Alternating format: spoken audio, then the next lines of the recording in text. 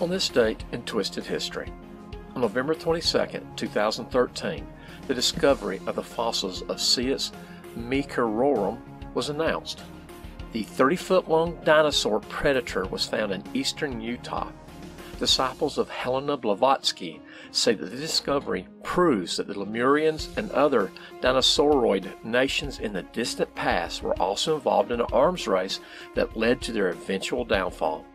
The breeding and creating of larger and stronger predators that they would ride into battle proved their downfall as the larger predators turned against their masters and ate them into extinction. Ken Ham disputes this theory and said, "Don't quote me on this, but the Lemurians and dinosaurs were all killed in the Great Deluge because God didn't want their evil magical ways interfering with His plan for humankind." 4 out of 5 historians recommend Twisted History to their patients who read history.